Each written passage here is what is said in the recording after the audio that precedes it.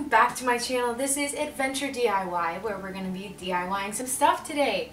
If you haven't already subscribed, please do. I have some really amazing videos coming up, including one where I show you how to make this shirt, which is something that I pinned on Pinterest, and I created a pattern from there. I'll teach you how to as well. I'm going to show you how I'm going to DIY a couple of the at-home products from the Nordstrom Anniversary Sale 2020. Now, I love Nordstrom. I used to work there. I always ended up going back. I love it. I shop there still, but I am trying not to spend as much money on clothes and cute home supplies. So if you want clothes and cute home supplies, I guess go to Nordstrom or make them by yourself with me. The piece that we are going to be recreating today is this little picture that they sell at the Nordstrom at home, and I will be recreating it. So what I have gathered is, I went to Goodwill and I got this hilarious picture of a giraffe, but I will not be keeping this adorable giraffe because I'm only using this white frame with the matting. I got this one because it had matting already and I didn't want to have to get matting from Joann's and like figure out how to do that myself. The other things that I got were some squares of scrapbook paper from Joann's. They sell them for like 79 cents or 99 cents, and I got them in 3 of my favorite colors. The one that we're going to be recreating from the Nordstrom site is going to be this yellow because it matches this picture right here. All that you're going to need for this project is some of that scrapbook paper, a cute frame, hopefully matted, but it doesn't have to be, and the picture that you are going to be drawing or painting or outlining. So what I did is I went onto Pinterest and I pinned a couple of my favorite line type drawings, and I actually also found the one that is on the Nordstrom at home product. So basically, this is much larger than what we are going to have there. But I want to give myself a chance to mess up and fix it. So the concept is, you don't have to do any of that like putting this behind and shining a light on it, because that almost never helps very much and you're never that accurate. So what we're going to do is we are going to draw the outline of whatever you're doing onto the piece of paper that you're going to use in the frame. And then once you've drawn the outline, it will leave an indent onto your paper. And then with that indent, you can use a paint pen. Honestly, I would recommend a Sharpie. This is what I have. I don't have any white Sharpies because I can't find them. But if you can find a white Sharpie, go for gold. If you can't, a white paint pen is going to be just fine. You do have to be really careful because this is not very fine tipped. So I'm lucky with this design. It is meant to be a little bit like wider. So let's get started. I'm going to go in with the pencil because I think that's what's going to work best. So I made sure to tape down the paper that I was going to be using to the mat underneath my scrapbook paper, and I would periodically check to see if I was making an indent like I wanted. If you are planning on using a paint pen, make sure that you shake it for a long time, more than you think, so that you can get the paint moving. It's the same thing with spray paint and stuff like that.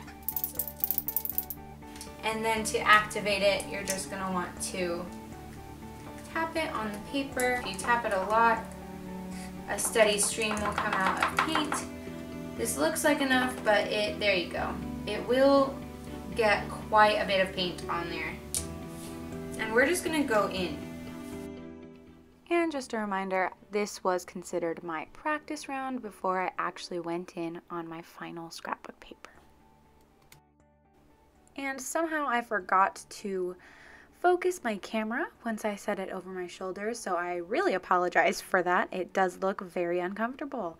So as you can see, we're getting started on the line out process, and then we'll jump into the paint once it is fully outlined.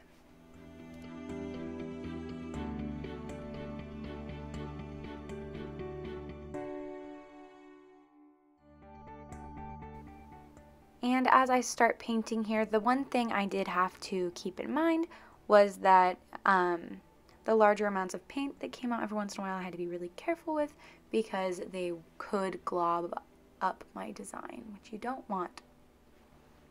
And here I am tearing open the back of the picture frame, and shortly I realized that this styrofoam was actually connected to the matting and the picture itself. Hey Dad, Do you have pliers? So I used said pliers to just pry open the back of the picture frame and pull out everything. And I would just put my design over the top of the giraffe.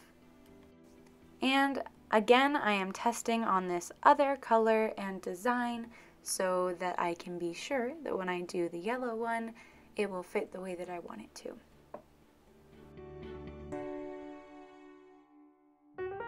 It's the next day, and guess what? We finished it! Are you kidding me? It looks so similar. Like the other one is square, but this one is not. And so I'm honestly very impressed, to be real. It looks awesome, and I'm definitely gonna hang it on my wall. And to fix the back, I just cut a piece of cardboard to match this, and I just squished it in there, making sure it was just slightly too big so that then it would hold itself together with tension. Oh my gosh, Nordstrom who? We are going to do another fun DIY. We have another piece of artwork that we're going to try and dupe, and so we are going to use this really cool little frame that I found that doesn't have a frame, it's just like a glass thing, and we're going to be duping this image. I think they're Denny Designs. I just bought some fruit. We're gonna cut it super thin. I've watched videos on that. I'm gonna lay it out on probably a piece of white poster board. We're gonna take a picture of it and we're gonna make sure it looks right. And then I will get it printed and put it in there. Right, it is time to cut some fruit. I have my inspiration near me so that I can cut things to the right size, and I'm just gonna go ham and cut everything, to be honest. Basically, the plan here is to slice all the fruits as thin as possible. I want to get a couple of the seeds out, but in the end I just decided let it have seeds, you know? So I'm gonna cut all of these fruits as thin as possible, and then I'm going to go outside into the natural lighting with a white poster board, and I am going to take some pictures of these fruits set up on the white poster board. The only thing I did run into is while I was out there, it was a little too bright, so I had to use some form of light diffuser. I used a car shade, like a windshield shade that isn't super reflective, but you could use another white piece of paper, or a sheet would be really good if you could string it up somehow. That would diffuse the light really, really well.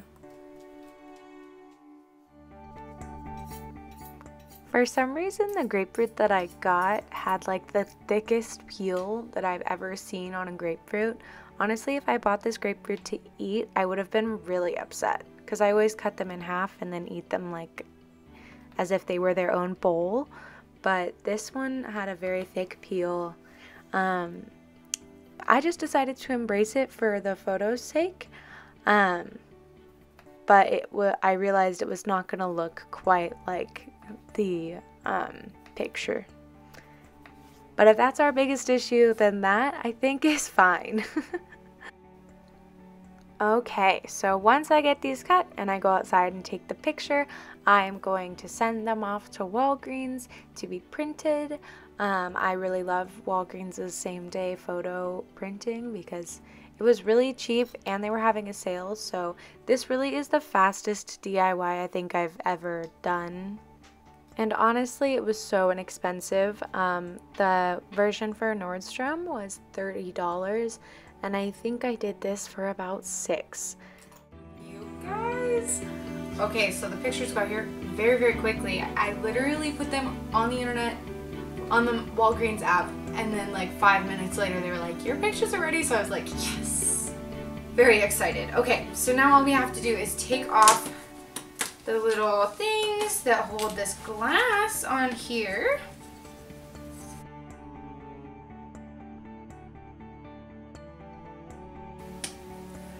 Oh my god, you guys, this is so easy.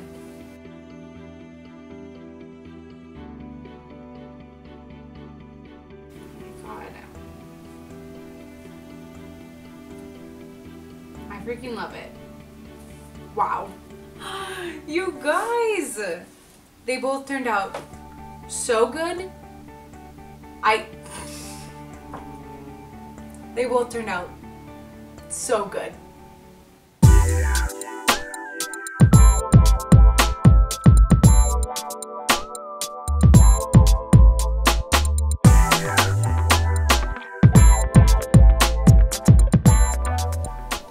Thank you guys so much for watching this video. I am so pleasantly surprised with how well these turned out. I figured they would be sort of easy DIYs, but these were like the easiest DIYs I've legitimately ever done.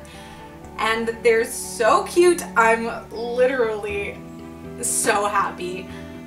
If you enjoyed this video, please give it a like and subscribe to my channel for more fun DIY and sewing videos and van videos and camping videos. Those sound like a lot of things, but it's all very much in the same vein.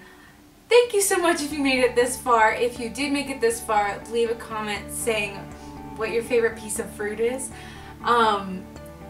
You guys, I'm so happy. Thank you so much for watching, and we'll see you next time with this Can She DIY It type of video. Remember to subscribe, because the shirt I was wearing in the yesterday part of this video, I will teach you how to make one just like it. That is going to be one of my very next videos. I am so happy with how everything turned out. So thank you guys so much for watching. Bye!